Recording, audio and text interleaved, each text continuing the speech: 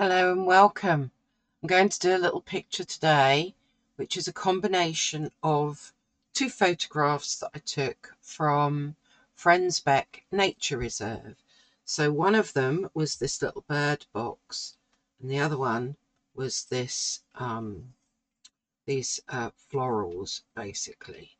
So I will put a link to both of those photographs in the description below in case you want to have a little look at them and you have my permission to use them.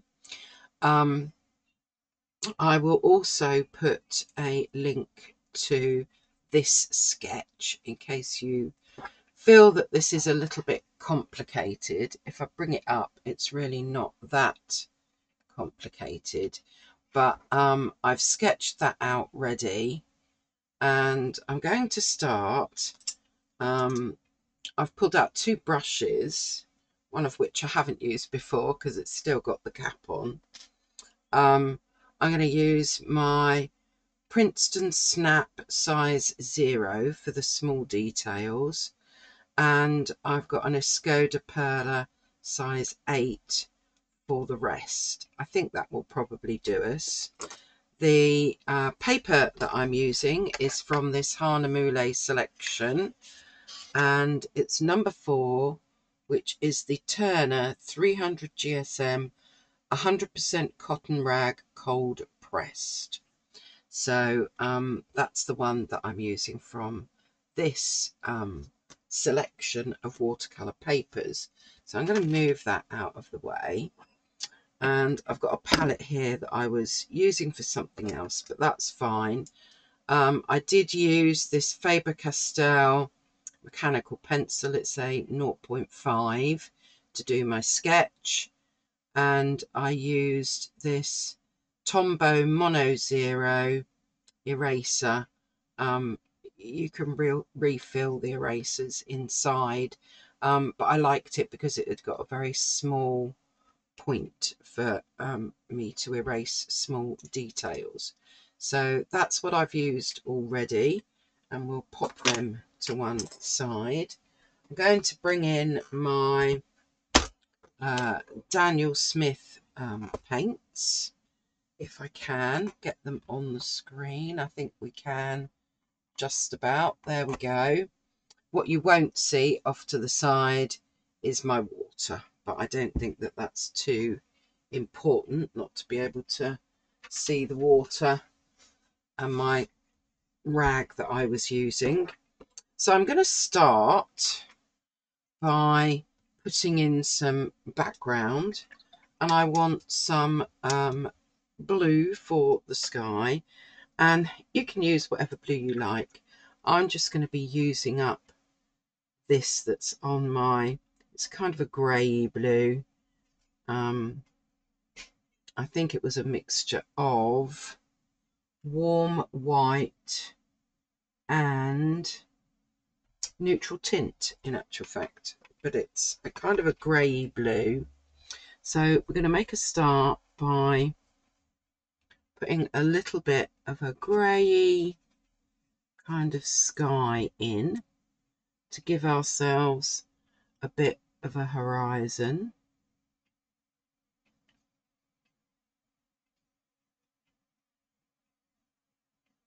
I'm going to be desperately trying to paint round my pencil marks.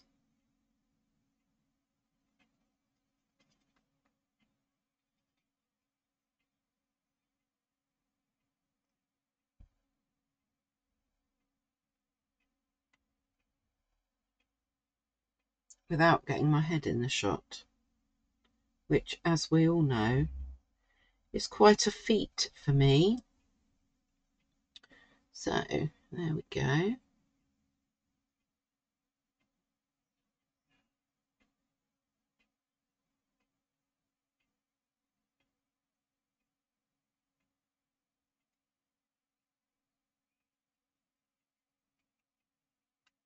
So you can just take your time doing this bit.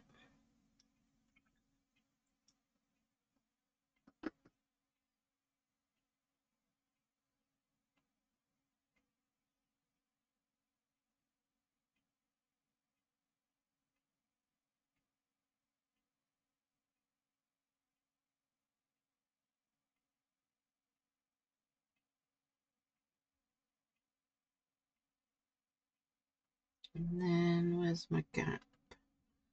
So that's a tree, that's a tree, and they're just grasses. So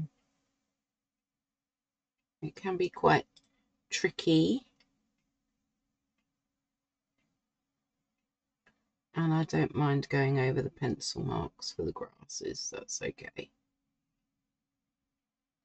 Or the little twiggy bits, whatever we want to call them. So there we go, we've got a little bit of a horizon line and a bit of a grey blue sky going on. Now the next bit is going to be tricky because we're going to have to paint around everything, and I want to get a green in as our background. Let's go with this one.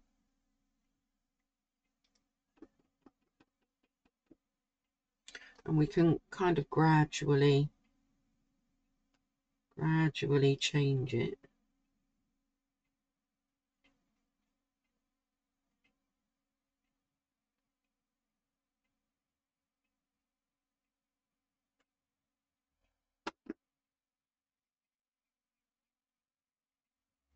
So this is one of those paintings where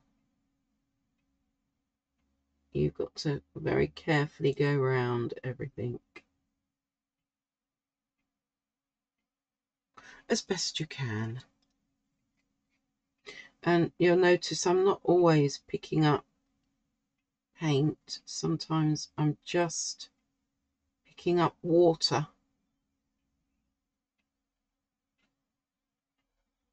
and letting the paint spread.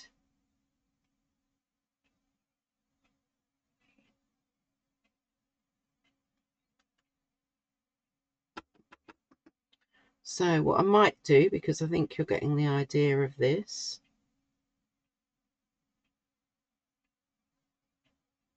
is perhaps pause while I finish going around everything and come back to you when I've done that. Okay, so once I'd filled in all the gaps, I'm just adding some perylene green. You can use whatever greens you like. You don't have to use my greens. This is just, you know, something to play with. But yeah, I just wanted to add some interest going up here. So there we go. This is what we are looking at the moment. So I've kind of varied my greens a little bit so that they are, you know, so that it's not all one colour. And I quite like what's gone on up there. That's kind of like some little bush or something going on in the background there. So I'm going to leave that. But obviously I want this to dry before moving on. So back in a tick. Okay, that is now dry. So I'm going to get my trees in. And I think for my trees, I am going to use some sepia. I'm just going to plonk it on here.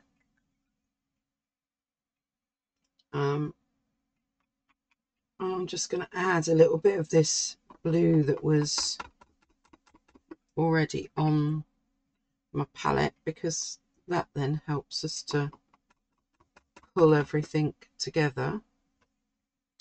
And we're going to get this tree in now. And what I might do is move it down and then move it back up again, so that I can reach a little bit better.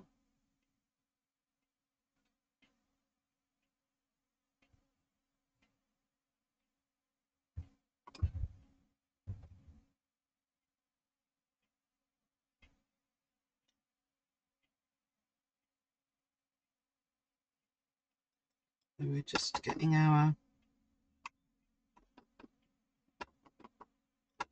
our tree in.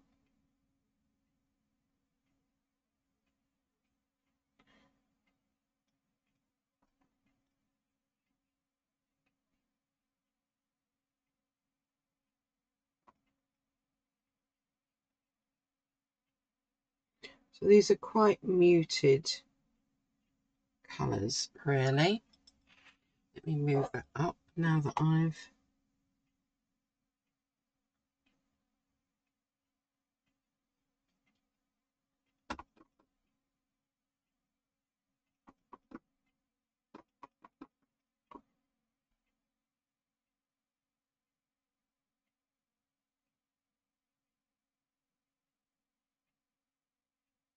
and then what I'm going to do, because my light's kind of coming this way, I'm going to make this tree slightly darker.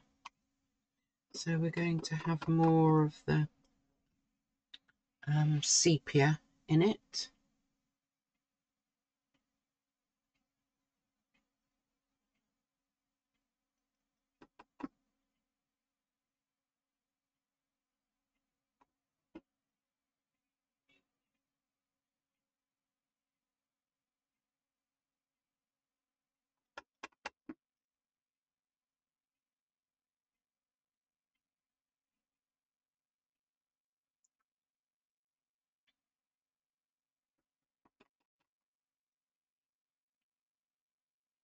I'm still mixing in a little bit of my neutral tint and warm white so that it's all still cohesive. And there's not that much colour difference, but you can see that there definitely is some.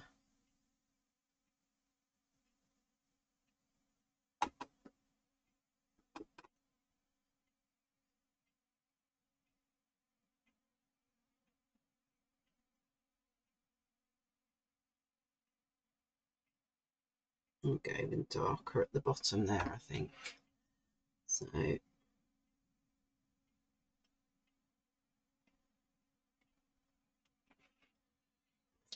there we have those. Oh, we mustn't forget our little branch at the top here.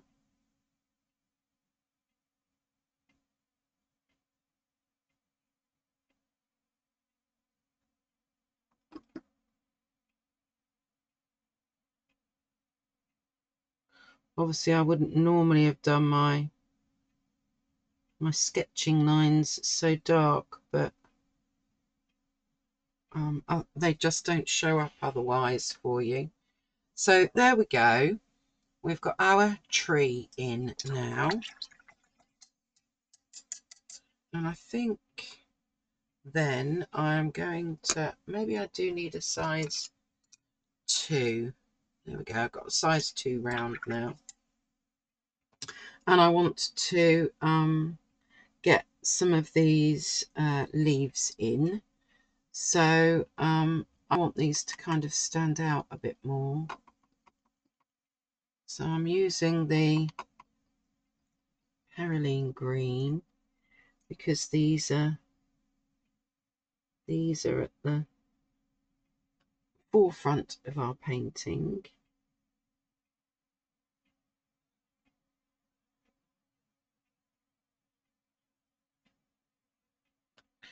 And the way that I can get variation is by adding more or less water. And I will do the stems in a moment. But first of all, I'm going to get these leaves in.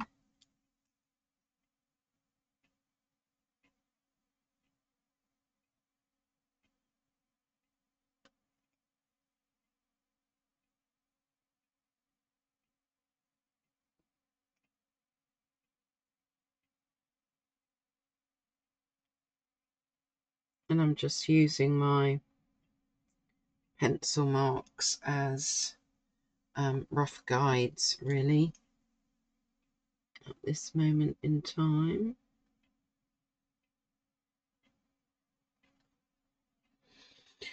As I go up and we're coming more towards the light, I'm going to add in a bit of the moss green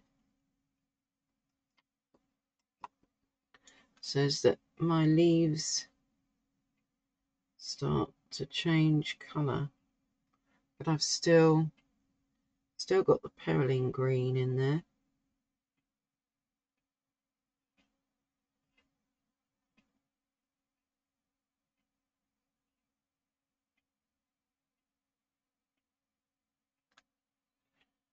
So, and there we go.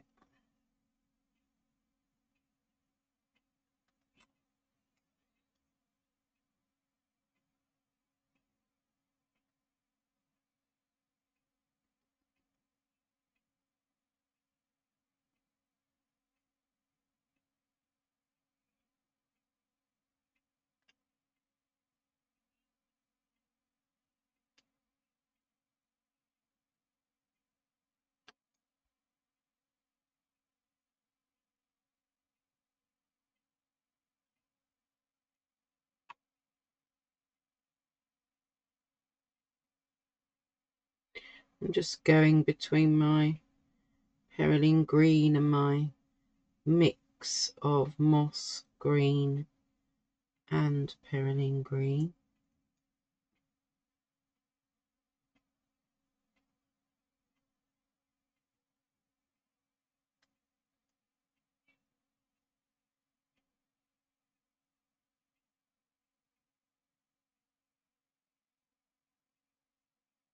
And we're just gonna get all of these leaves in like so, and then I want to add some of my sepia to that mixture for these little seedy head things at the bottom here.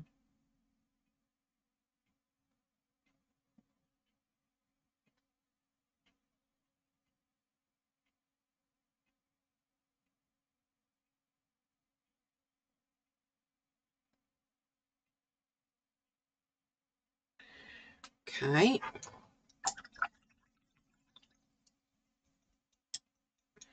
and then we need to get the pinks in, and that's the bit that I really want to pop. So I'm going to use my Scarlet Lake,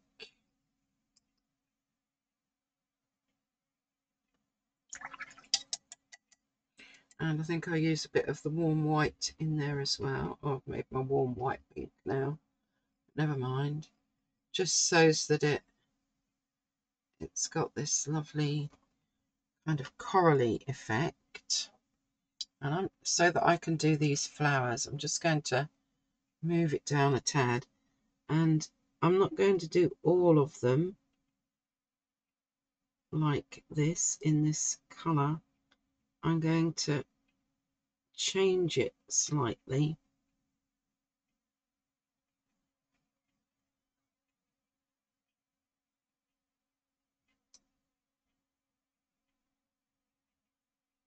And I'm not really, I mean, I know I drew the little circles, but I'm not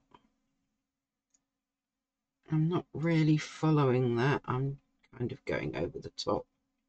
It was just so that I'd got an idea of what I was doing, really. I'm going to add a bit more of the Scarlet Lake in, so that these aren't all one colour.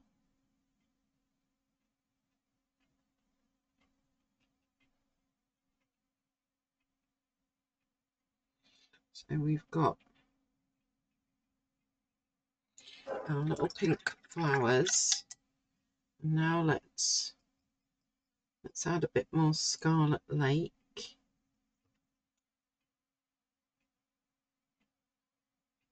And get just some darker ones in as well, so that there is variation.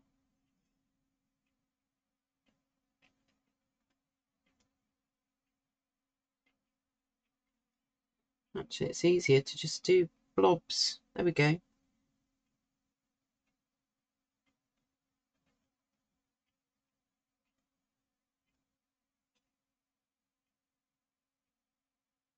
So you can just do blobs. And a little size 2 brush, like so. And then we have our little flowers going on. While all of that is drying, we can do our bird box.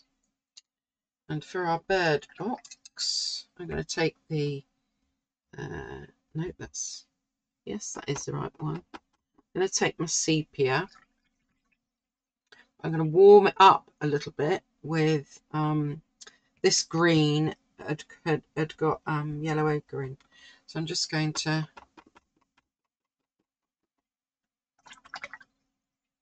warm it up a little bit. Maybe even add a bit of the red in. There we go. And I'm going to use my smaller brush, I think.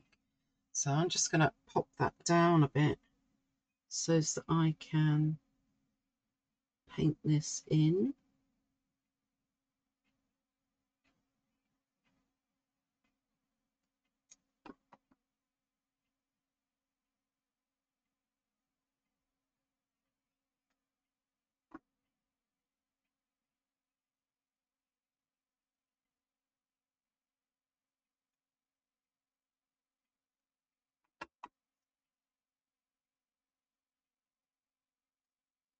And we'll get that bit around there. And then I want some darker bits. So I'm going to go back into my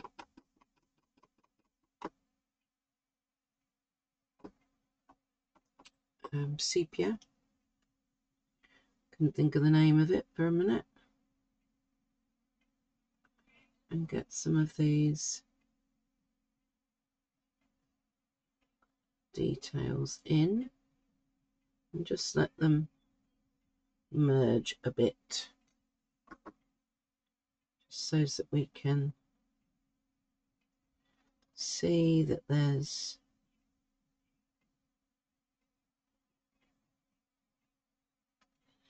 something going on there.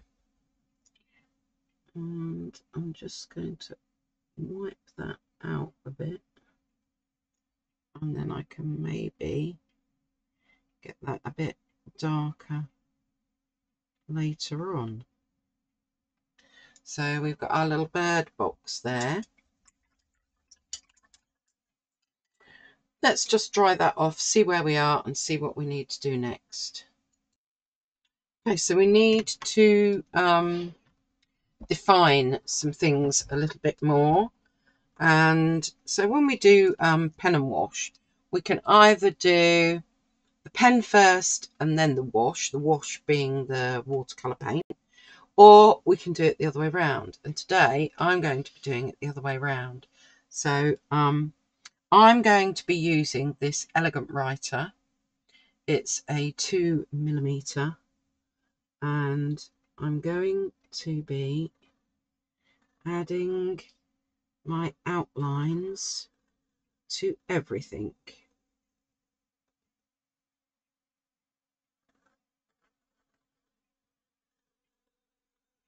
And because this is water soluble, I'm hoping to be able to do some other quite fun things with it.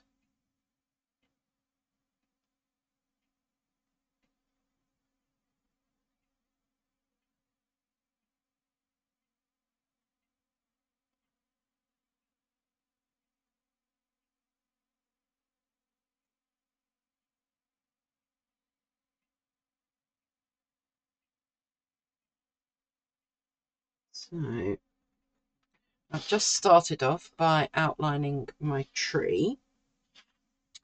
I'm now going to do the bird box.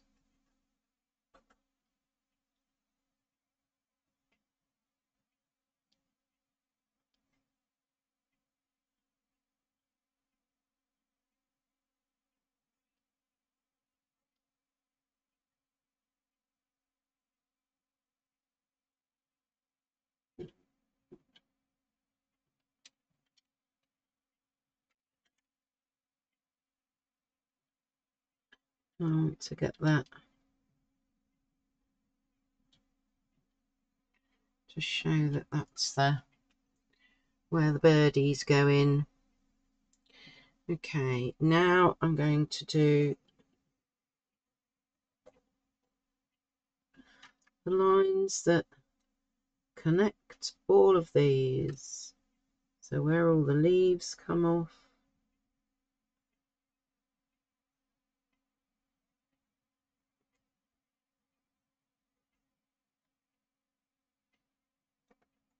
And we've got this one coming down here.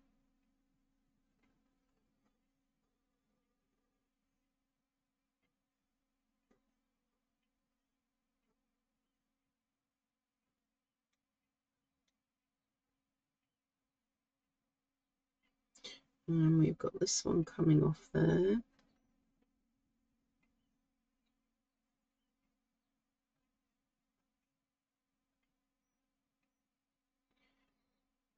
And we've got one here.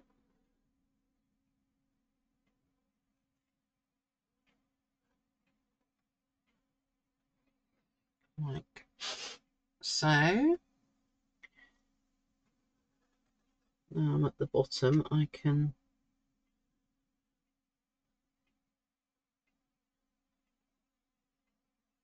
get these in a bit better.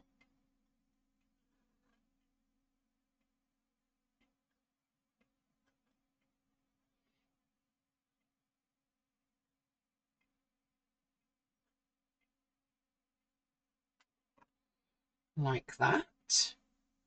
And I'm going to go around all my leaves and not particularly carefully.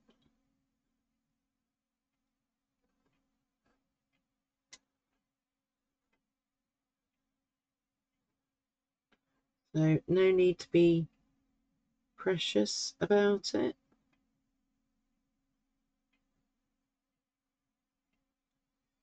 We're just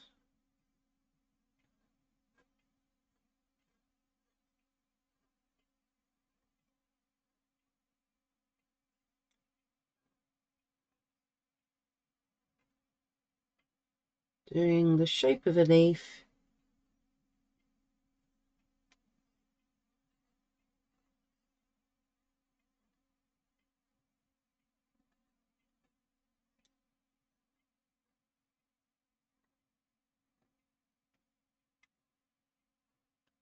Have I missed any? No, I don't think so. So now we've got some nice outlines going on there. And what I want to do is get some of these grass or twiggy bits in, and they can be overlapping everything. And we've got some more coming across here.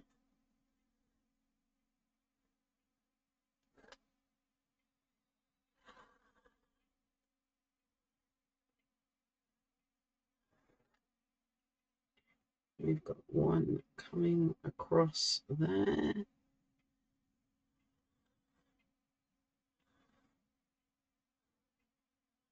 So you can just find the lines as long as you've used fairly transparent watercolours, you should easily be able to find them again. And you can, of course, add a few more in. And even go right up. Now, because this is water soluble, I am hoping that I will be able, yes, to just go over some of these, and again, not carefully, just going over those leaves, and even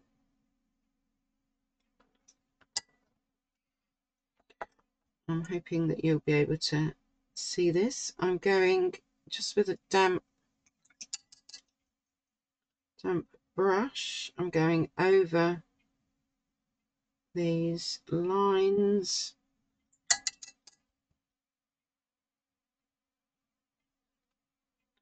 that I've made, and I'm hoping that we will see some really pretty things going on. So we can just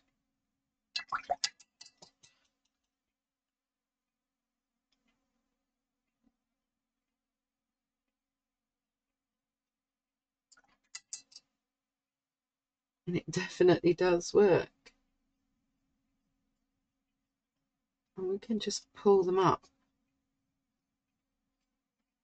so that we've got some extra detail. What I might do also is make these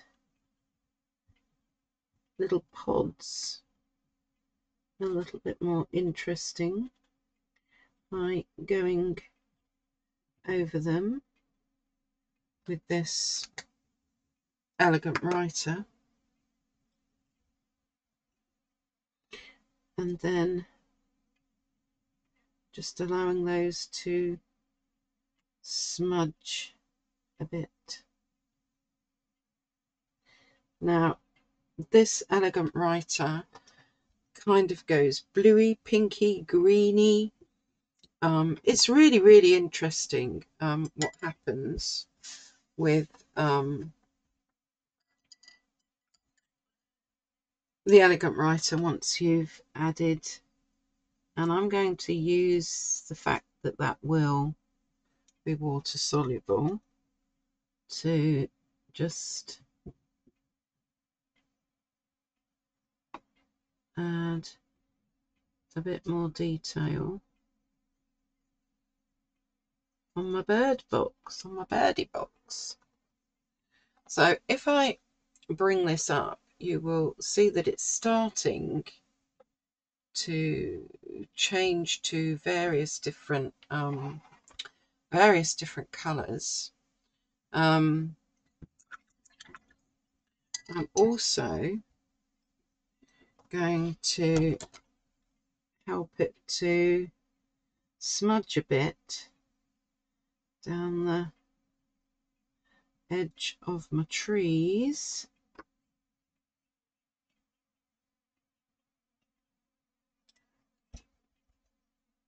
And then just with a damp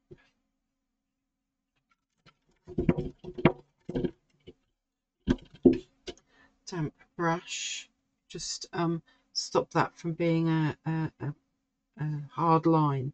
That's what I was looking for. So we can go down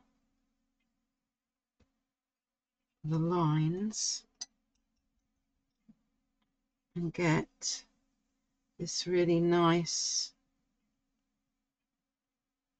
effect just by allowing the elegant writer to smudge. What do we need next? Well, obviously we need splats, don't we? We can't have a painting without splats. I'm just going to hold my painting up a little bit.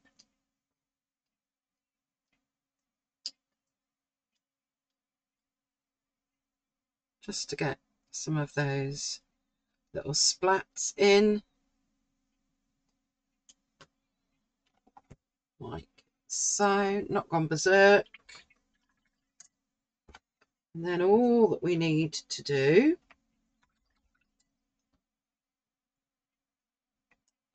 is take our washi tape off. So I will do that and then hold it up. But I think that that is something a little bit different. using that elegant writer at the end gives us, from something that was quite rigid and sketched out, it then gives us this picture that has got some looseness to it, a little bit of looseness to it. So there we go, something a little bit different, and maybe with those reference pictures and the sketch that I'm going to put below, it might be something that you want to have a little play with. I think the elegant writers are great fun. I might try just using an elegant writer another time. So, little bird box and some lovely little flowers there. I know not what they are, but you'll see them on the photograph on the link below. As always, stay safe, stay healthy, stay calm until I see you next time. Thank you so much for watching.